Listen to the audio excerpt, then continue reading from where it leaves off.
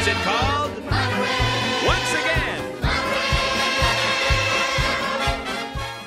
Hello everyone, Scotty here from Blue Coconut Family and welcome back to City Skylines. Today we're going to be looking at the new Mass Transit DLC for City Skylines. So what this DLC brings in is, as its name suggests, loads of transit options, so transportation, public transportation especially. So we've gone over loads of transport in the past. We've gone over railways, undergrounds, bike routes, what else have we gone through? We've gone over taxis, trams, buses. We've done it. So this adds a few more. So first off, we're going to do one of the coolest ones I think they've added. We're going to be looking at the monorail. So underneath the transportation icon, you have got the monorail, which is here. Looks like a little blue kind of, I don't know, square sort of thing. Okay. Inside here, you're given an option of 4 new stations. These consist of a monorail station. This one goes on the side of a road like any other building. Then you have a monorail station with road. This sits over the top of the road, but please bear in mind that this doesn't replace a road. You place this down and then you build the road to join it. We'll have a look at that in a sec, just so I explain it.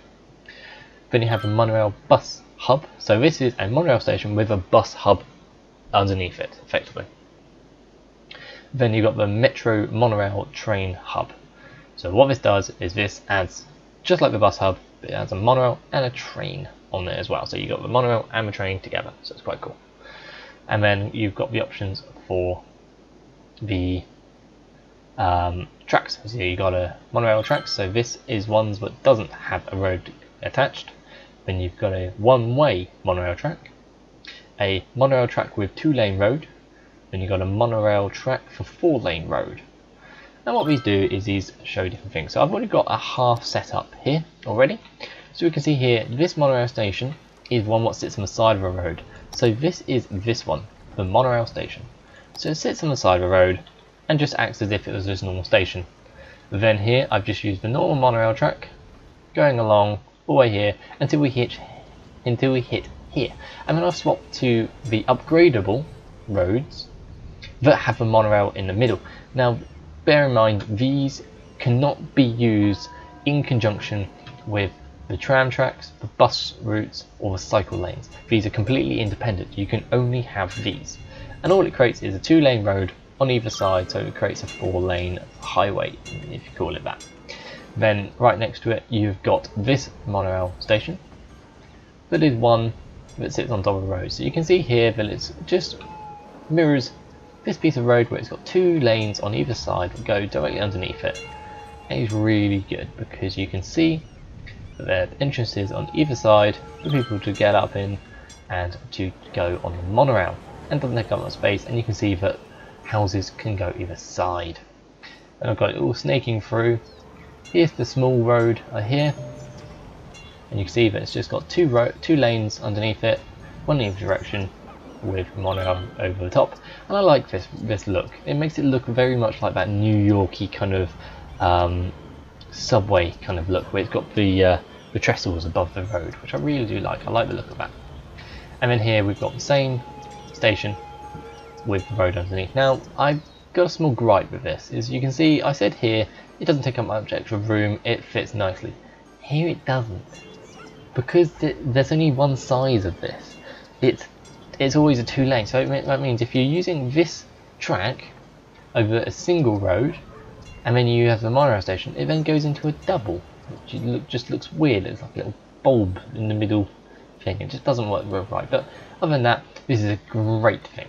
So what I've got is this all goes across here, zigzags through the centre of my city, picking up the majority of the people from the centre districts of my city, then taking the cross-country route all the way down to my industrial, where we've got a splitting track. Now this is nothing special. All I've done here is I've used that one-way track to be able to create it going one way and then returning back to the same point to create this special kind of Y shape. So all I've done is I've used the single shape, just going through and coming around. Now what I do like about these single tracks is it doesn't create like a annoying block when it gets to the station. It creates this nice little kind of split track. So in theory, if you wanted like the RP kind of look, you could argue that if there was a train in the station and one was coming up behind it, it could use the other track.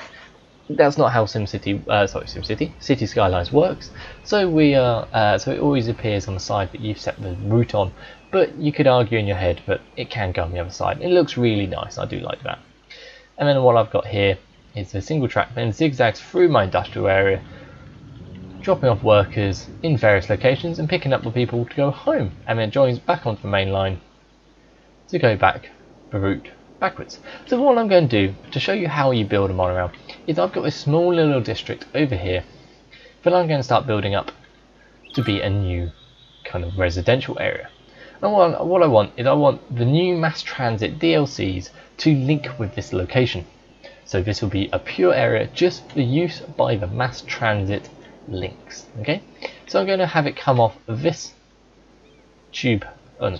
this monorail line here. So I'm going to have to bring out this. I'm going to go into this mode. Go into this mode. There we go. Have it go around here. Have it shoot directly. Can I go? Why can't I do that? Ah, because it's moaning. Ooh, funny. Had a funny error. That's okay. So what we're going to do is we're going to have it just zigzag across for me. Seems to be a little bit finicky. There we go. We're getting there. And we're there. So we've got not too bad. That looks pretty good to me. Have it come down to the right sort of level, like that. And we're going to have it come towards here. What I'm going to do is I'm going to do that once again. Where we've got this kind of single line, I'm going to do that again. So I'm going to have probably, let's say, about 3 tube stations. So because I'm only going to be using these small little streets over here, I don't want to upgrade them so that it has the huge, large ones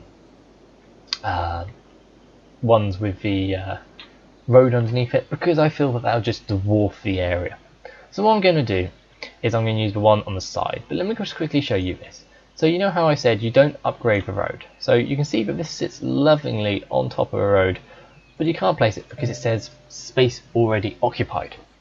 So what you got to do is you got to then create an off bit, then you click and then you join up the road. So it's just a little bit annoying just when you've got a already built city and you've got to delete a whole area just to place in your new your monorail station. But oh well. So what I'm going to do is I'm going to just place down a couple of these here. Place you up there, and then place you, I say let's place you over here. So we've just got 3 areas here. Go to a single track here. So I'm just going to go around rocks. And just to link up with it. That looks lovely, that does.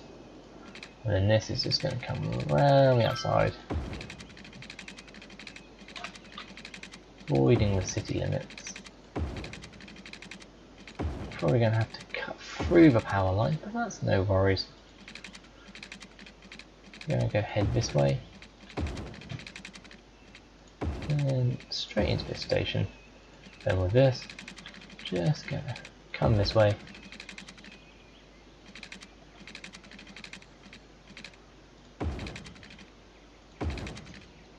Just link up like that, so it looks got that nice little Y shape for me. And then let's link up some power. So we might have to do a bit of fun bits with the power. We'll take it up and over like that.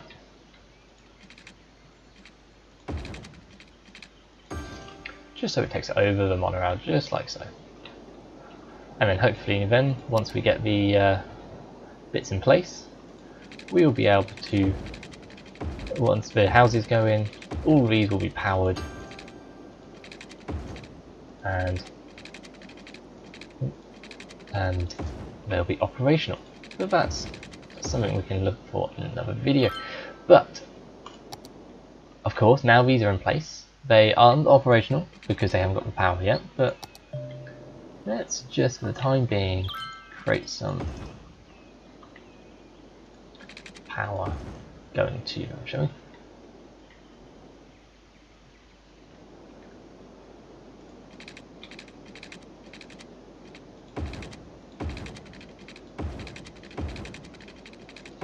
Okay, so we've got power to all of these. Okay, now we just need to connect the links. So what you do is you use this end tool, as we've used in the other ones, which is the line tool. Then we want to grab the return one in here. So we look at the arrows here, so we can see the arrows going along, and we can see that it goes on the left and comes on back on the right. So we grab the one on that right hand side, drag it all the way to this first one, and then we can see that because it's a one-way line, it has to do this loop to do it, so it makes the next ones nice and easy to do. Click in there, drag and click into the last one, and that extends the line.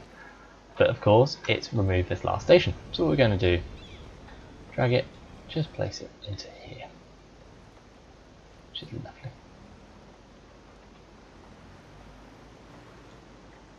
There we go. So we can see now, here's the monorail, and it's stationed by the river, and hopefully, yep, here we go. So for some reason that didn't stop, but that's okay, hopefully the next one will. Goes across the river, gets overtaken by the train, underneath the power lines, goes left at the fork,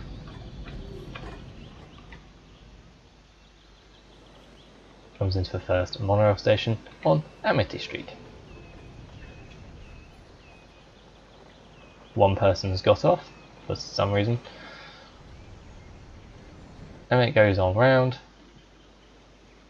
and stops at the one on Webb Street.